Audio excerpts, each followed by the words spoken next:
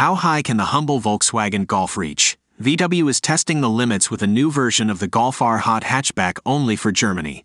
Called the Golf R 333 Limited Edition, this exclusive model features a price that will stop you in your tracks, €76,410, or nearly $82,000 at today's exchange rates. Yes, for a VW Golf.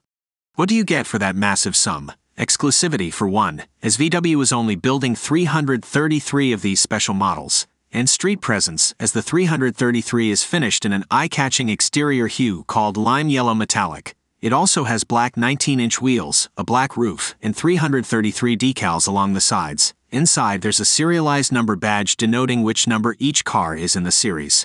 Performance-wise, the Golf R 333 has a slightly more powerful version of the turbocharged 2.0-liter inline-4 with 329 horsepower. That's 14 horsepower more than we get in the US car.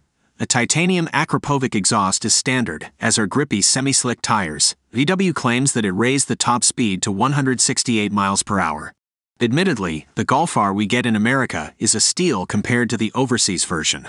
Our car has a base price of just $45,835 compared with the German version that starts at the equivalent of $58,905.